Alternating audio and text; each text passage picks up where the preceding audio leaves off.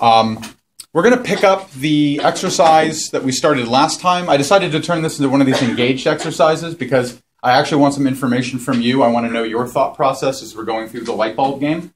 And so I handed out to everybody a worksheet that they can use to record calculations that they do as they go through the class, and then measurements that I'll take up here from the setup as we go through.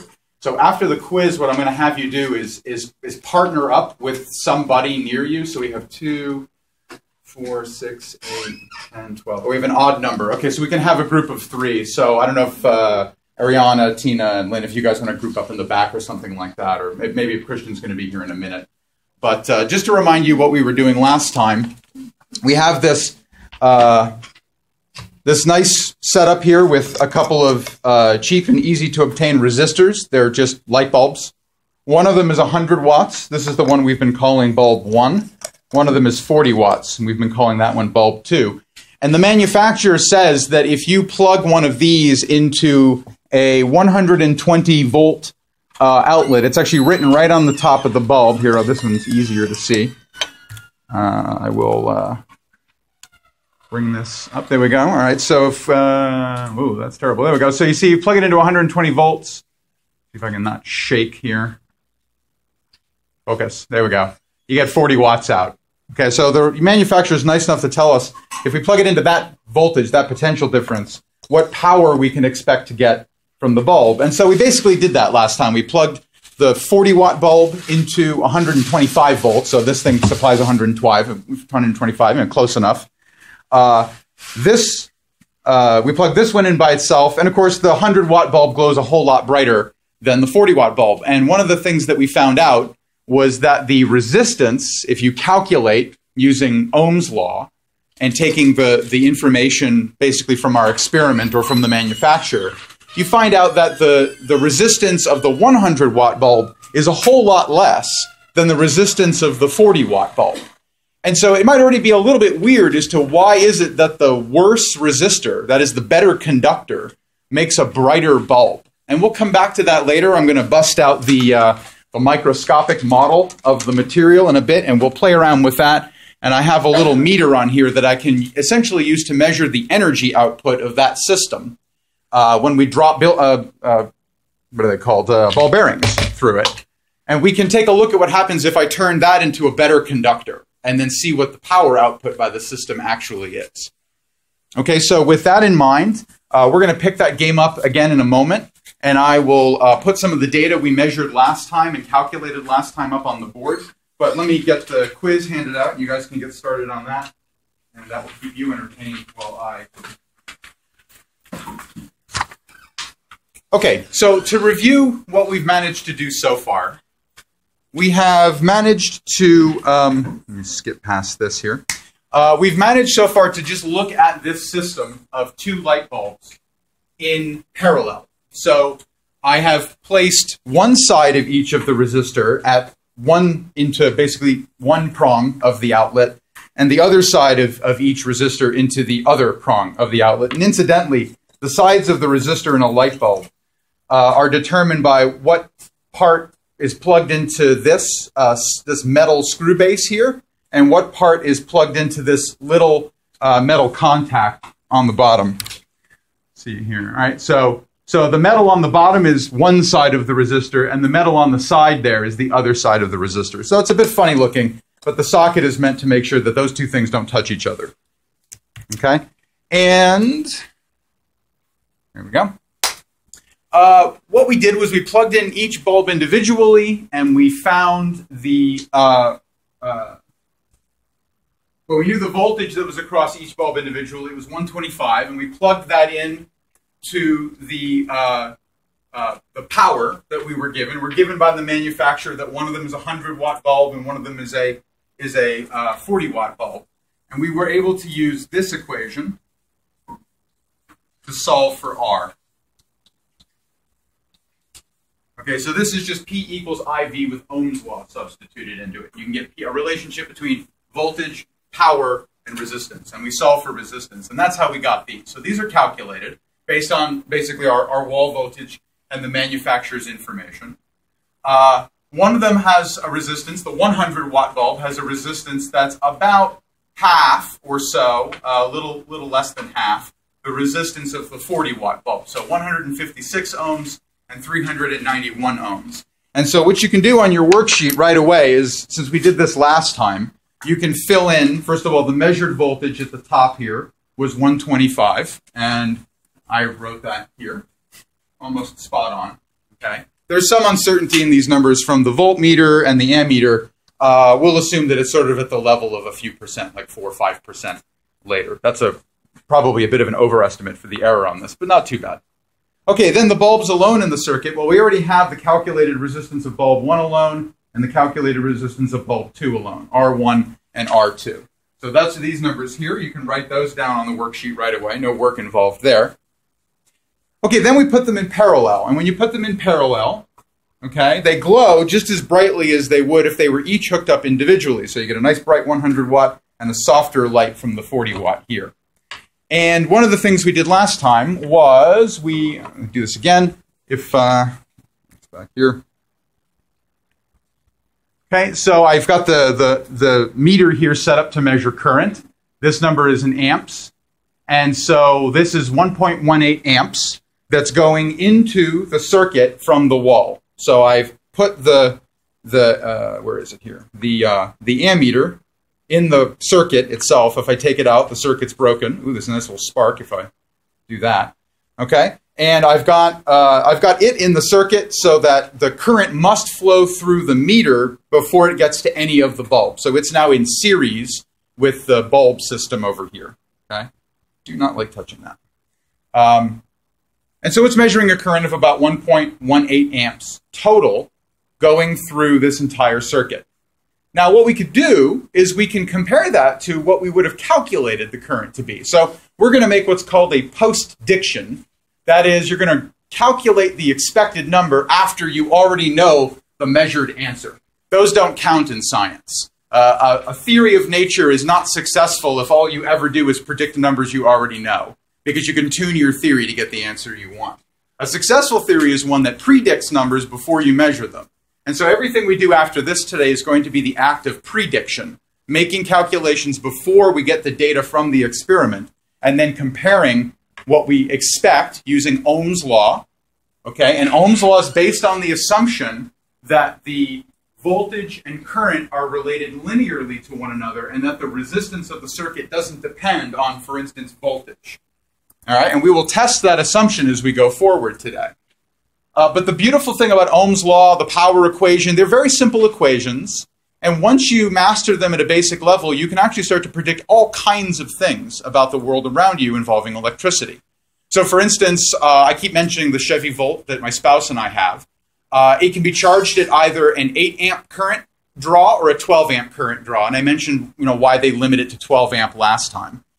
If you want to calculate the change in time required to charge the batteries from 0 to full, you can use P equals I squared R to calculate the ratio of the powers delivered to the car batteries, and based on that get an estimate of the time that it takes to charge the car compared at 12 amp versus 8 amp. And actually it's pretty accurate considering you're basically treating an entire car like a resistor, which is a pretty bold assumption for a complicated vehicle like that, all right? So you can start making all kinds of really neat predictions about the world around you and getting right answers. And so I hope that this exercise today will illustrate both that and the other side of prediction, which is that sometimes you might encounter situations where things just don't quite work out the way you expected, and now is your opportunity to learn something new, all right? So what I want you to do first is we have to get the total current predicted in this circuit. So what I want you to do is first we have to get the total resistance in the circuit, right? So we have the voltage source, we have the two resistors in parallel, okay? So here's our electromotive force, RE, here is R1, here is R2, and we can combine these using the rules we derived last time into a single resistance, R total, okay? So work with your partner and spend a couple of minutes and calculate R total, all right? And talk. I want you to talk to each other. And I'll wait till it sounds like people are kind of wrapping their things up, and then we'll move on to the next step, okay?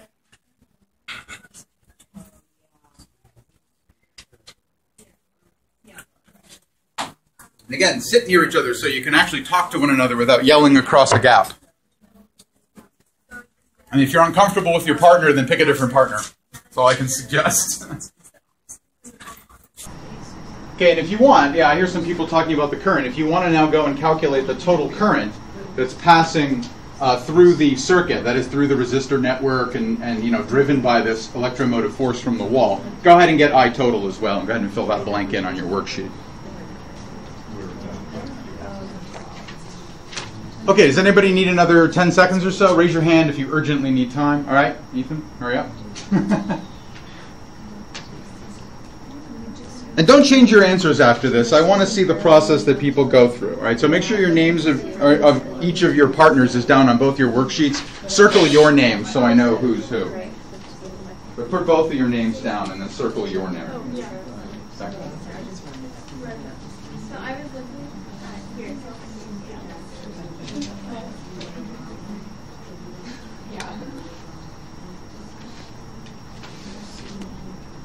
Okay, all right, so let's kind of go through a few of the teams here and figure out what we got. So let's do our total first.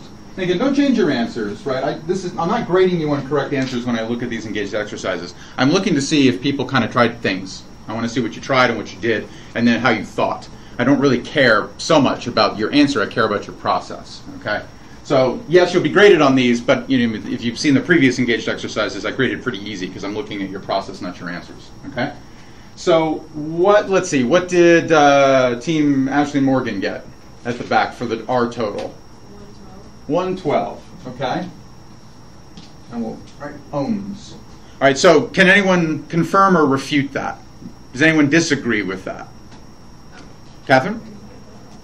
Okay. We got 108. All right, so what was your process? How did you get your answer? We did 1 over R total equals 1 over 390 plus 1 over 6. Great. Okay, so it sounds like it might just been a math thing, maybe? Oh, yeah. Something like that, or yeah. 391. Okay. So it might have just been a math thing. So something that a bunch of you who came to office hours saw from me with capacitors. Capacitors in series, you have to do that same kind of algebra. You have to do 1 over total capacitance is 1 over C1 plus 1 over C2. But if you put the fractions in terms of common denominators and add them, and you can do the same thing for resistors, and this is in the book too, you can get a fraction like this that just directly gives you the total resistance, and it's the product divided by the sum. That's how I remember it, product divided by sum. So for resistors in parallel and for capacitors in series, that formula will apply. For capacitors, replace the R's with C's. For resistors in series and for capacitors in parallel, you just add them straight away. Just R1 plus R2 or C1 plus C2. Okay? So this formula is very helpful, and its analog for capacitors is very helpful. And again, I like the symmetry that you have between resistors and capacitors. If you remember that there's a relationship that's reversed for them in series and in parallel, it will save you memory space. You can use that memory for other things. Okay? Okay, and what current did we get? All right, so let's see. Ethan, Lindsay, what did you guys get for the current? Did you get that far? Each current? The current total running through the whole circuit. So once you found the total resistance, you can use the potential across the whole thing. Yeah, we got 1.12. 1.12. Great. 1.12 amp. Anyone want to confirm or refute that? James, Rachel, yeah, I'm seeing some nodding there. Okay. Yeah, that's what I got too. All right. So if you take a look at this, we've done a post-diction. After making the measurement, we post-dicted that we should have seen about 1.12 amps going through the circuit. We measured 1.18. Within uncertainties from the instrument, probably, that's not so bad. I mean, you're only off by something at the level of about 5%. That's not the worst thing in the world. So let's call that a success, okay? But now we want to exercise the machinery as prediction, then measurement, because we're interested in testing prediction, not trying to fudge the answer to get the right numbers after the fact. All right, so what I want you to do now is do what Ethan, I think, just suggested. I want you to calculate the individual currents in each of the bulbs. So spend a couple of minutes doing that. All right, so get the individual currents, I1, I2, and these will be calculated.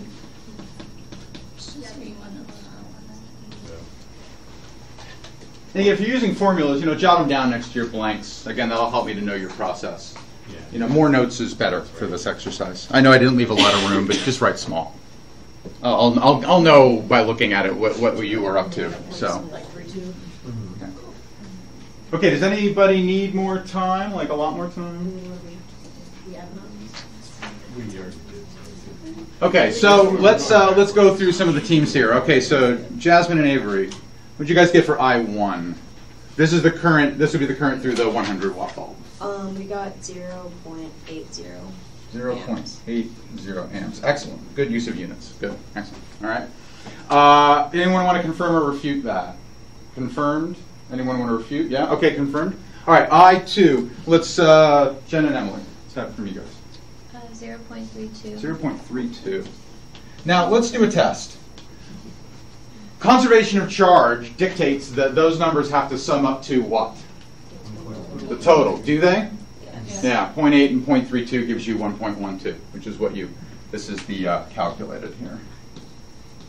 Okay? So that's good. That's a cross check. If those numbers don't add up, you've made a math mistake. Okay? Because all of this was based anyway on charge conservation and energy conservation.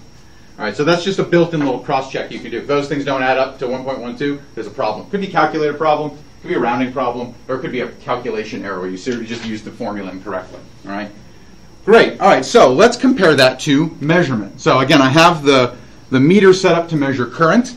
What I've done is I have now placed it in the circuit, but after the 40-watt bulb and before the current flows back out into the wall. All right, so now we're measuring the stream of current coming out of resistor 2. All right, so this is going to be resistor 2. So this is the 40-watt bulb. And if I plug it in, we get a current of 0.33 amp. Okay, so you can write that down. Disconnect this dangerous toy. And now I will simply repeat that, but this time placing the current meter in the path of the circuit after the 100-watt bulb. And now, let's see what we get. 0.83. We are like gods. We can master the universe around us. Okay? A little knowledge in physics can go a long way, but it can also be dangerous. Right? So let's be careful as we go forward here. So 0.8, 0.32, we got 0.83 and 0.33 for the measured values. That's fantastic, okay? And we expected that we probably would come close, given that we did get the total very close to the expected total, all right? But we can actually measure it, and then we can see what we got compared to our math, all right? The math is based on assumptions. Those assumptions in this case are energy conservation, charge conservation, and Ohm's law. Okay, so those were the assumptions that were built into this. All right. Let's go one step further, and I want you to tell me the voltages across these bulbs, and I want to now rewire this to do voltage measurements. So go ahead and work on that. This is a bit easier for me.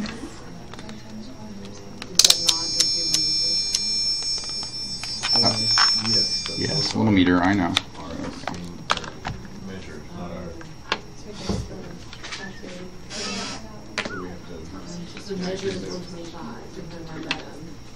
And again, you're trying to get the calculated voltage across bulb 1, and if you flip the page over, the calculated voltage across bulb 2.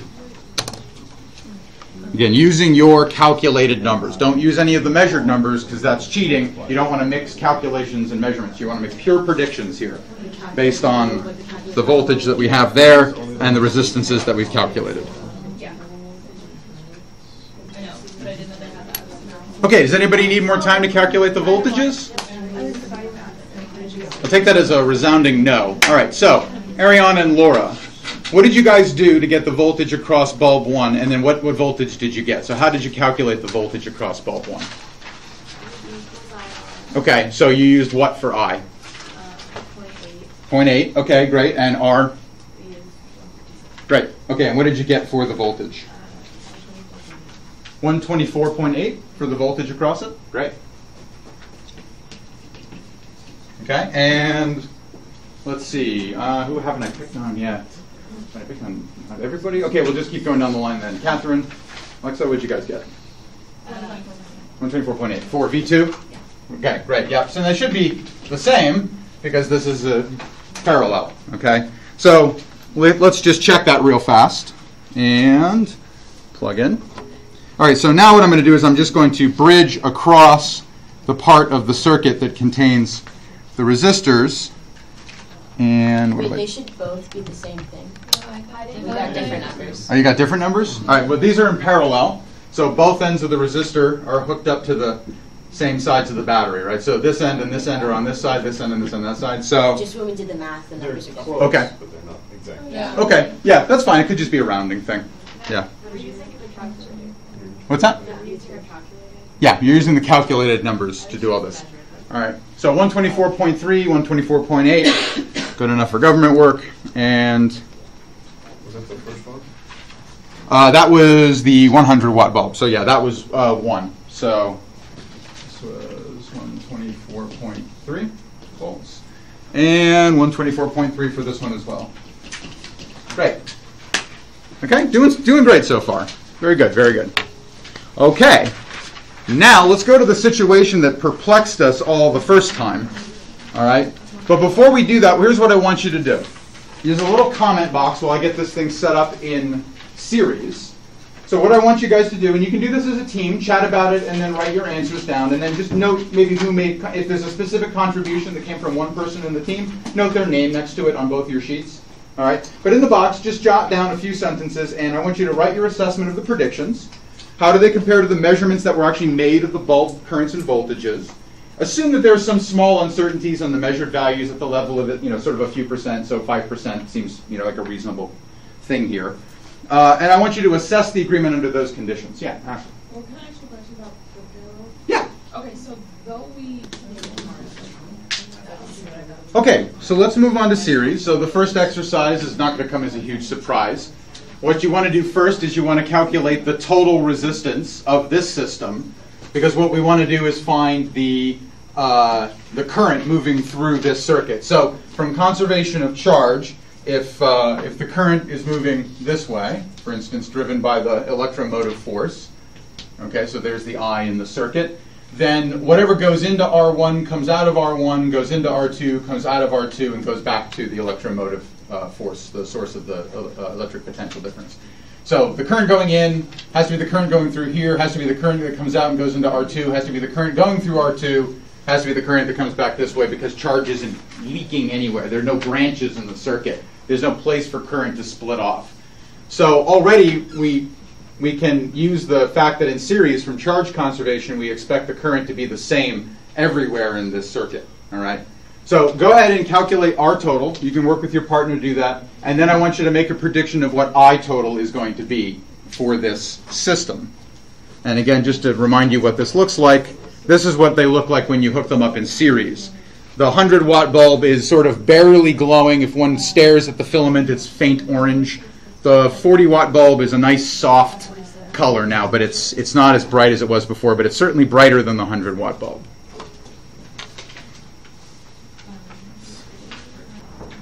Okay, so let's see here.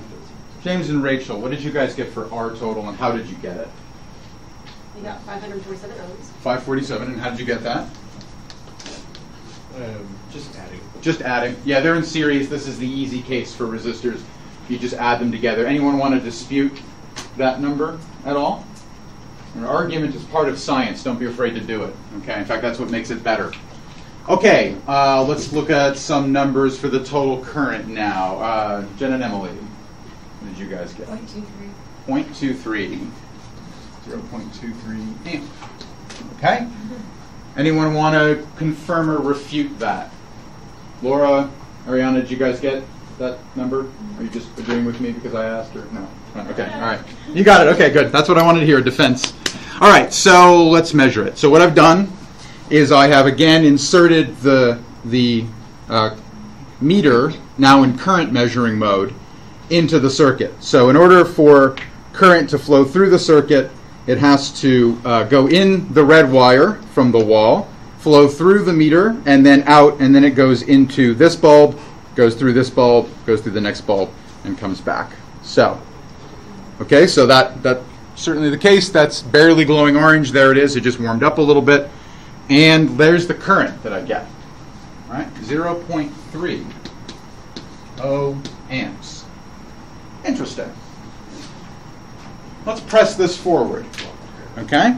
So what I want you to do now is I want you to move on to the next blanks. All right? So we got predicted 0.23, got 0.3. I want you to now calculate the current going through just bulb 1, and I want you to calculate the current just going through bulb 2, and similarly the voltages. So let's just do that in one big block. Give me I1, I2, V1, and V2 calculated. What do you predict those to be? Yeah, it's gonna have to be like this. I think that's what he's getting at. Never assume the premise. That's anti-scientific. Make the measurement and then assess the results.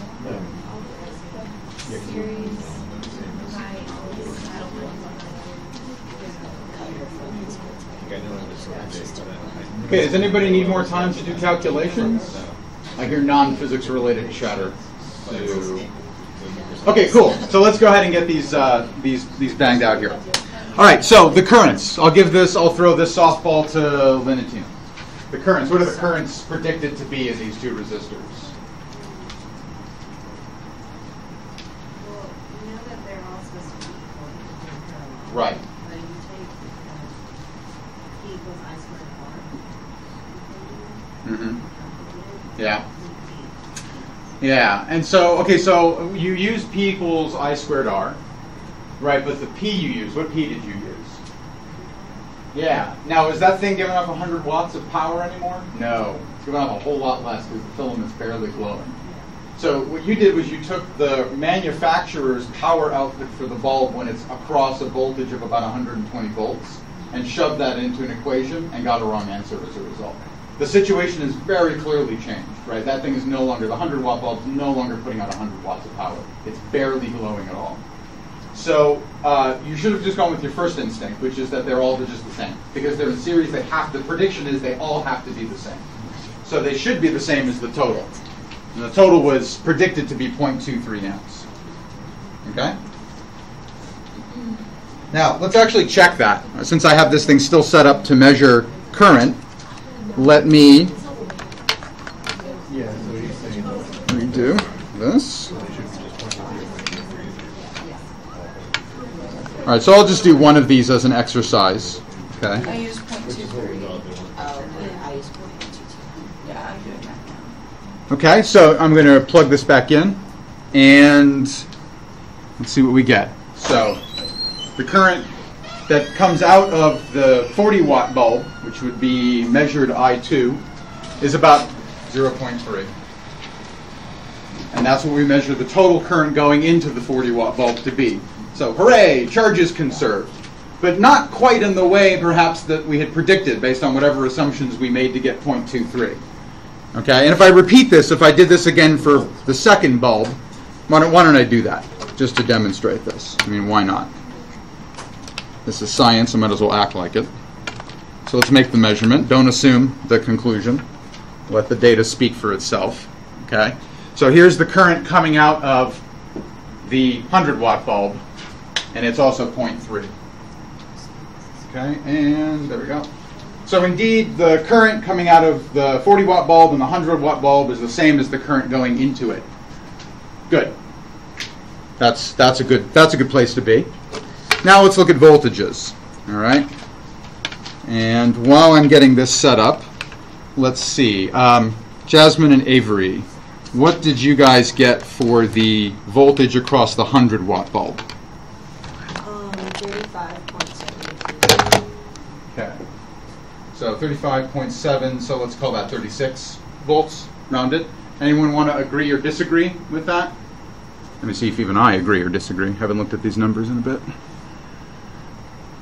No? No one wants to disagree? Okay, so everyone agrees 36 is what they got as well? Right? That's what I got too. All right, so let's check it. Let us check. So this is going back into voltage measuring mode. There we go. Let's see if I got this all hooked up again. So current comes in, goes through, goes out, goes through, comes back, and we're good. All right. So the voltage across the black to black, red to red, voltage across the 100-watt bulb is a mystery. There we go. Ooh, 20.3. Okay, 20. All right, what about V2? So let's see. Catherine and Alexa, what'd you guys get? You got 89.7. Okay. So, yeah, fine. 89.7 or 90-ish. Anyone want to agree, disagree, including me? What did I get? No one wants to disagree? Okay. All right. Well, you're all geniuses. Excellent. All right. Excellent. So let's see what we measure. This is an easy change. Wait for it. Wait for it. 104. 103 something. Fine. You want to be difficult? 103.5. Let's just average it out. 103.5. So, how's that looking? Are we like batting 1,000 here on estimating? No. Okay. So what I want you to do, here's the bonus. I want you to calculate, and this shouldn't, I hope, take too long. If I can find chalk. I want you to calculate now what, based on your calculations of the current, okay, and the voltage, your calculations, not the measured numbers. What powers do you think are now being dissipated by the bulbs? So by the 100-watt bulb and by the 40-watt bulb. Okay, and so this now is at a voltage. Well, these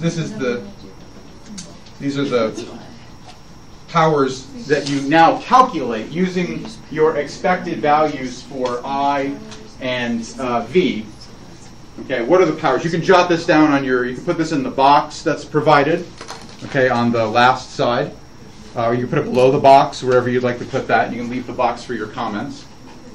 All right, so calculate the powers. And we'll go 30 more seconds. Okay, so what do we get for P1? Morgan and Ashley, what did you guys get for P1? 8.3 watts. Okay, and let's see, Ethan and Lizzie, what did you guys get for P2? 20.6. Okay. Now, great. Does anyone want to agree or disagree with those numbers? No? Okay, great. Now, what I want you to do is spend the next couple of minutes talking to your partner and filling in the text box. I want you, again, to think about, I want you to assess. And there's two avenues of assessment that I want you to sort of frame this in as you think about this. One, just comparing the numbers. How do they compare? Did we do a good job of making predictions compared to what the data actually tells us? And then the other way of looking at these numbers is to ask, well, whether the numbers were accurate or not compared one by one, is the pattern at least reproduced? You know, for instance, if we predicted that V1 was supposed to be lower than V2, did we find V1 to be lower than V2, even if the numbers themselves are not right? If we expected by looking at this that the emitted power from bulb 1 is supposed to be less than the emitted power from bulb 2, did we predict that at all? Okay, that is a bit of a post-diction, all right, because we already can look at it and know, well, that's a lot less than that because the light from that is a lot less than that. So the 100 watts giving off a whole lot less power than the 40 watt, and they're both giving off less than they were when they were in parallel. Did we get that right? Okay, so go ahead and talk to your partner if you need to, but jot your assessments down, put your thoughts down, and assess these results, and then we'll talk a little bit about what's going on here before the next class comes in.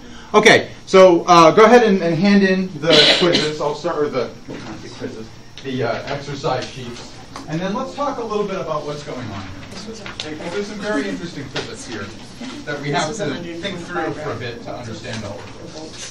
Thank you very much.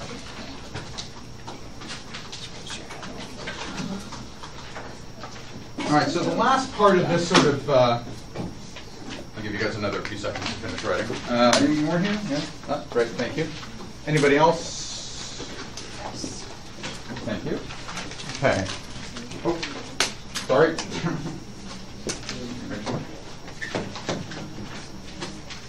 What I get for walking around with a handful of ball bearings. There we go. Thank you. Okay, so there's a couple of mysteries here that we want to discuss. One of these mysteries has to do with, that's going to work fine, this business of the results here in series. So we ran into a situation where everything was going great in parallel. We basically had the bulbs exactly at the potential differences that the manufacturer recommended for getting their rated output, 100 watts and 40 watts. Okay? And if you look at the parallel system, they're both at the same voltage, they're both at the same electric potential difference, everything looks hunky-dory.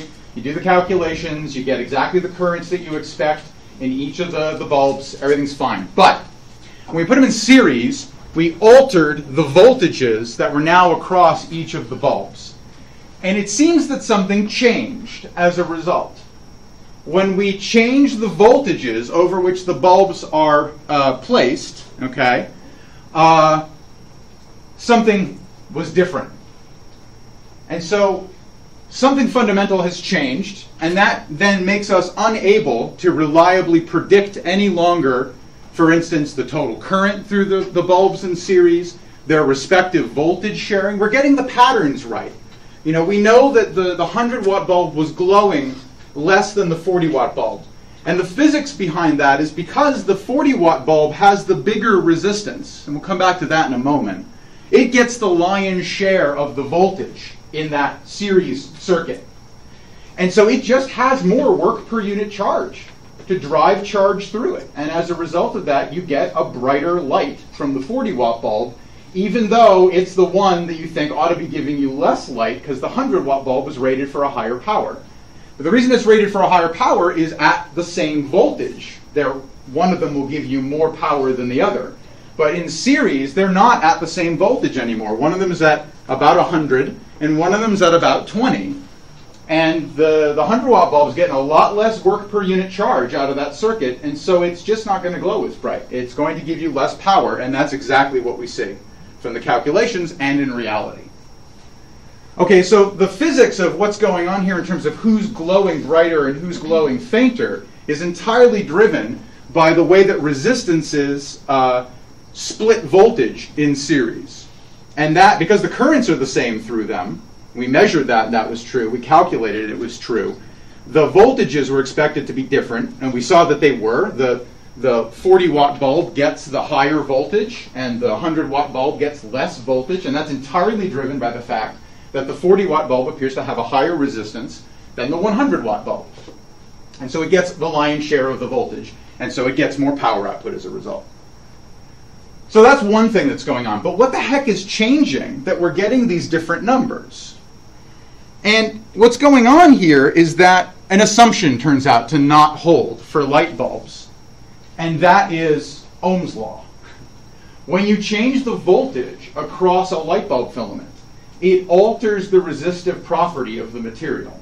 Okay, so some people asked about that earlier. Light bulb filaments are an excellent example of a non-ohmic material. So everything's hunky-dory when you're operating at exactly the rated voltage that the manufacturer tells you to operate at to get the desired power. But once you change the voltage, you can no longer assume that the resistance is the same anymore. That resistance only holds at about 120 volts. So the numbers we calculated here only hold at about 120 volts. Actually, oh yeah, Ashley. Can you, Avery? Or Avery, sorry. It's okay. Oh, whoa, yeah. Can you repeat what you me. said about the non-ohmic response? Yeah. That was a little confusing. So an ohmic material is one where the resistance is not a function of voltage. And as you increase voltage, resistance remains a constant. And that's why you get to use V equals IR. But in this material, the filament's probably tungsten that this is made from. Okay, it's a finely wrapped coil of tungsten. That material alters its resistance with voltage. More voltage, more resistance. Less voltage, less resistance. And in the end, this is driven entirely by the fact that as you drive more work per unit charge through the bulb, it heats up. You can even see that because the filament glows. And as materials heat, their resistances can often change. So heat makes the atoms, basically, if you think about this is a cold crystal of copper. If you were to put copper at absolute zero, where all atomic motion stops, this is what it might look like.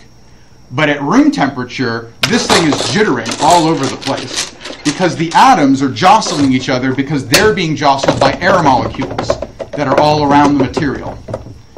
If you heat up this material, the atoms will jostle even more, and the collisions will become more fierce. And as you get more collisions, you slow current down even more. And so that alters the resistance of the material. So if you want to change the resistance of a material, the first rule of thumb is heat it up.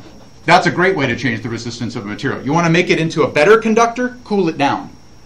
And actually, this is how we get to superconducting states. Superconducting states occur at very low temperatures, approaching absolute zero, where suddenly, essentially, if you want to think about it in this picture, all the atomic motion stops, and the electrons can pass through the system without basically scattering off of anything. There's a special quantum mechanics reason why you get zero resistance, but you can imagine that as you lower the temperature and this whole thing quiets down, the collisions become fewer and fewer and fewer, and resistance should drop. Superconductivity was a bit of a surprise when it was discovered, and it took a very careful work with quantum mechanics to understand it. All right.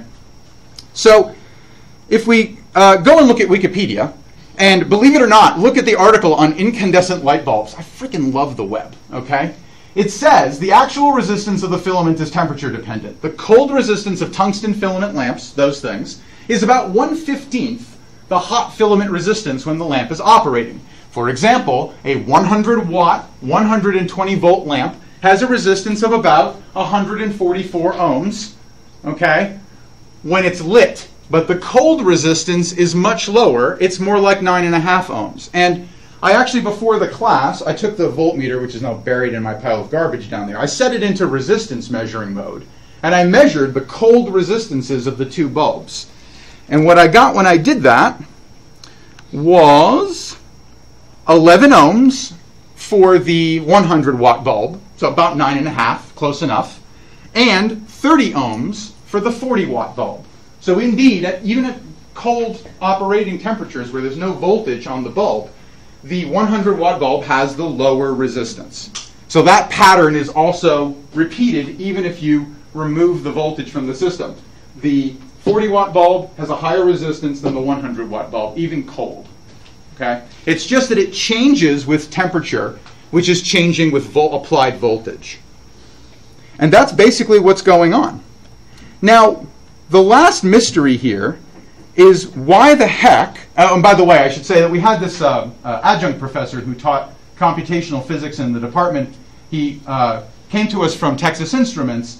He has a home shop, and he actually did home experiments measuring the voltage, the current through bulbs, and their resistance at different voltages. Okay, and what he found was that the resistance, as you increase the voltage, you drive the current up, but the relationship between current and voltage keeps changing because the resistance keeps changing.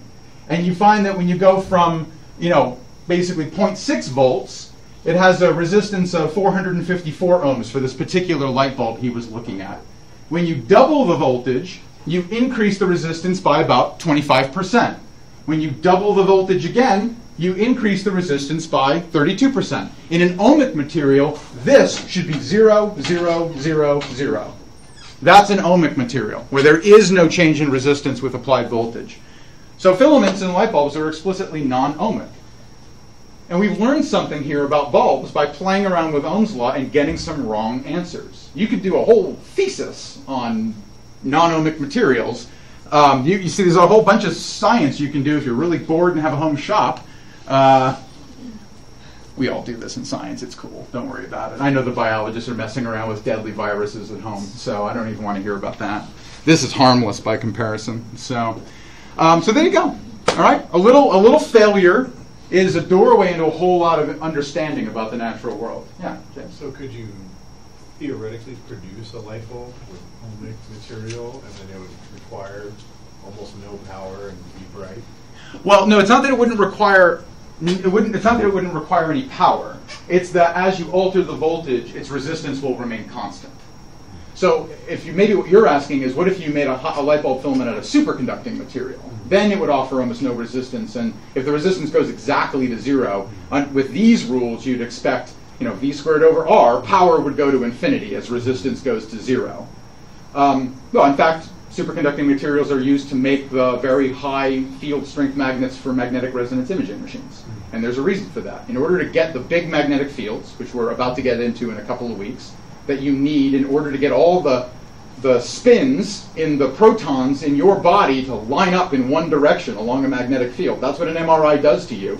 It takes every nucleus in your body and it lines them up along a magnetic field like little bar magnets. And then you blast the body with radio waves, and that causes the magnets to flip, and then they flip back in the field. And the frequency with which they do this tells you the material that you are imaging at that time. So you can tell the difference between hydrogen, oxygen, carbon, and other atoms in the body and build up a huge image of where materials are distributed in the body, identify foreign materials and things like that. Those high field strengths are only possible because of superconductivity. It would be extremely dangerous to operate an MRI machine with normal conducting material. Because first of all, it would be giving off so much heat, you'd probably cook the patient. And even if you didn't, if that thing were to fail in any way, the entire hospital would catch on fire. Because there's so much current being driven through normal wire to make a field that big. No one would want to go near that thing. It would be dangerous at best, deadly at its worst. So, okay, so since I have just about 5 or 6 minutes left, let me show you the reason why the go back to this, why the 40-watt bulb, okay, which has more resistance, is not so great at delivering power. And then just a comment, so before people leave for the cancer bio exam, so there will be homework assigned today. It's already up on Wiley. But I'd like to make it due the Friday after break by, like, I don't know, 11 p.m. or something like that. Is that okay? Because we have the exam the week after fall break, so not the Thursday after fall break, but a week after that. And I'd like to get that material back in and graded and back to you so that you can use it to study for the exam. Okay? So Friday at 11 p.m. after the fall break, and I'll add some special office hours in on Thursday to compensate for that. So, yeah, okay. Can we just turn in our work to your office? Yeah, that's fine. All right. So only the people who need to get to the cancer bio exam and get a seat leave. I'm going to show you the microscopic model one more time. And so all the people that are leaving will have no idea now why a 40-watt bulb gives off less light, even though it has more resistance than a 100-watt bulb. Wait, All right. I thought the 100-watt bulb was dimmer than the 40-watt. Well, at the same voltage, if you put them both at 125 volts. Oh, you're saying why they're, okay. Yeah, so now let's put them back the way the manufacturer intended them, so that each bulb is at 120 volts. So setting them up kind of back in parallel? Yeah, exactly. Put them back in parallel where they're both operating at exactly the same voltage, so the same work per unit charge is available to drive current through the bulb. The 100-watt bulb at the same voltage as the 40-watt bulb will give you more light. And the question is why? And you can figure that out from the atomic model of the material. Okay? So the model that we have here is that again, gravity is our electric field. It's the potential difference that's been set up by some electromotive force, battery or wall socket or something like that. The pins are the atoms in the material, and the ball bearings, which I apparently can't. This is why I don't play sports. All right, there we go. The ball bearings act like the little electrons that are being accelerated by the electric field. They suffer collisions as they go through the pin board. And as a result of that, they slow down. They don't go as fast as they would if I were to drop it from the same height but with no resistance. Okay? Now, for normal materials at room temperature, there are better conductors and worse conductors. So for the purposes of this analogy, this is my worst conductor. And air, where the collision happens much later with the table, that's going to be my better conductor. So it takes a lot longer for a collision to occur when I drop it outside of the pin board than it does inside the pin board. The collisions happen about every centimeter or so. And here, out here, it's more like 1.5 feet before a collision occurs. Okay? So with that in mind, what I'm going to do is I'm going to drop the same amount of charge through this pin board and then drop that charge also through the air. And the way we're going to measure the power output by the collisions is we're going to use this sound meter. Now, we'll have to be real quiet, no shuffling of bags to bias the results. I'm already annoyed that the air handler's on, and I will stop talking in my stentorian voice. Okay. What I want you to see is, you see right here these numbers. So right now I'm creating a noise level, a power output in sound waves of about 80 decibels. All right. If you go louder than that, you can shatter eardrums and things like that. So this is essentially a measure of the power output by my voice right now.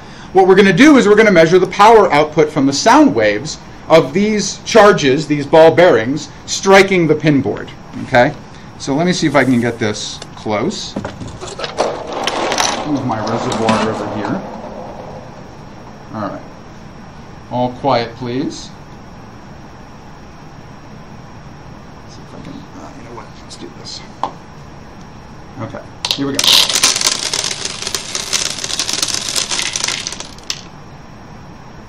So what was the sound power that we roughly saw from that?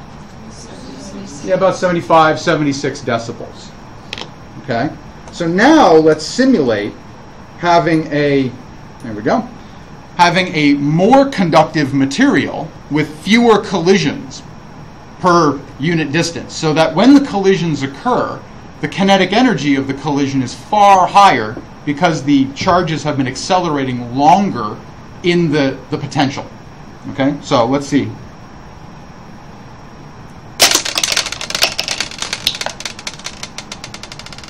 Closer to 80. Okay, 79, 80 was about the highest I saw that get. All right, we dropped a whole lot more, which would make a tremendous mess, and I've already made a tremendous mess. I could get this number to really be radically different. But what's going on in the 100-watt bulb is that the time between collisions is a lot longer because it's a better conductor. And so the electrons are having more running room to accelerate in the electric field created by the wall potential, the wall socket, than the electrons in the 40-watt bulb, which are suffering far more collisions per unit distance. So while it's true that the 100-watt bulb is giving you more light, the reason it's giving you more light is that the kinetic energy of the collisions of the electrons with the atoms in the filament in the 100-watt bulb are much higher because the electrons have far more running room and time to accelerate before they collide. All right, so it's the difference between bumper cars, where, if you're in a bumper car arena, people are kind of running into each other. They're running into each other like every few seconds. So the cars never really have a chance to get up to really high speeds. Okay, but take the same cars with the same accelerating power, put them at opposite ends of a long rink, and then have them accelerate for a long time until they collide head on, and you'll break necks. Okay? Because the kinetic energy is much higher when the collision occurs, and you get a lot more energy out as a result. Okay, so in that case, you damage the bumper cars, you break bones, you snap necks, it's bad stuff. Okay, this is why bumper cars are so densely packed in a bumper car arena, is to prevent people from accelerating too high in velocity, and really, you know how kids are. Anyone ever done bumper cars before? Yeah, you want to tear the heads off those other kids, but there's a reason they pack them so densely, so that can't really happen. Okay, so you don't get a lot of V, and thus not a whole lot of 1/2 mv squared as a result, because the masses are all about the same. Kids all have about the same mass in those things, okay, compared to the mass of the bumper cars. So the reason a 100-watt bulb gives you more light, even though it's a better conductor, is because the collisions that do occur inevitably are much higher energy. They release a tremendous amount more light from the atom as a result of really exciting the electrons in the atom and then having them fall down a long distance and emit photons. And so you get a much more intense light out of this as a result. Okay? So that's it for the stuff before break. So we didn't quite get to Kirchhoff's laws. What I'm going to do is do a little video and show you some Kirchhoff's laws tricks that you can use to start the homework over fall break, because I know that is what everybody is going to be doing over fall break. I'm the only one who's going to be doing that, isn't it? Damn it. All right, so have a good break, everybody. You might have a